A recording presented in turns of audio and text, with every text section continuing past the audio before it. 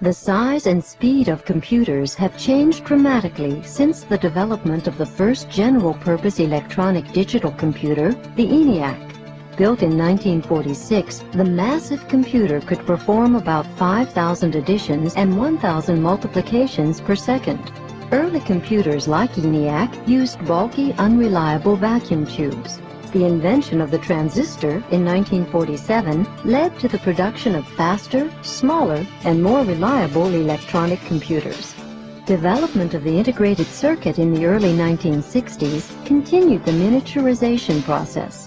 Many of today's integrated circuits contain millions of transistors and other tiny parts on a small chip. Smaller and less expensive components made the development of smaller computers, called personal computers, possible.